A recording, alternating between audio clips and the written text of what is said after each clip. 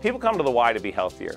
Oftentimes they think that means they want to be more active, but it also means they want to think about what they're putting into their bodies. And a healthy cooking kitchen is going to help us to encourage everyone to think about how they can eat better and how they can help their families to eat better. I think a healthy eating kitchen is huge.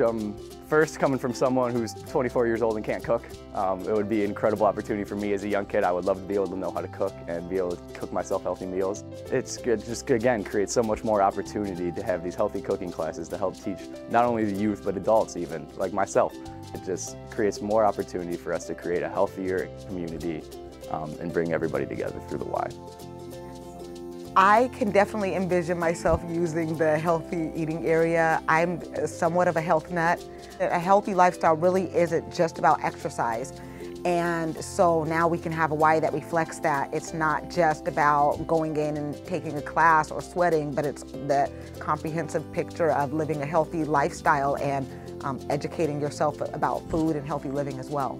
I would definitely use that and probably try to teach a few classes myself.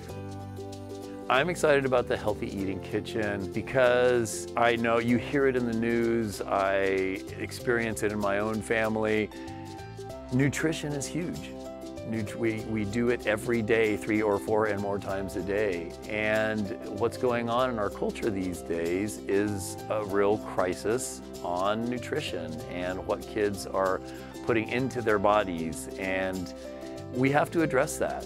We as parents have to address that, and when we have schools and organizations such as the YMCA that are also willing to step up to the plate organizationally, financially, structurally, to put stuff like that on the front burner, which it should be, that's wonderful. That supports families. West Seattle eats healthier. I want to say, I love the Y!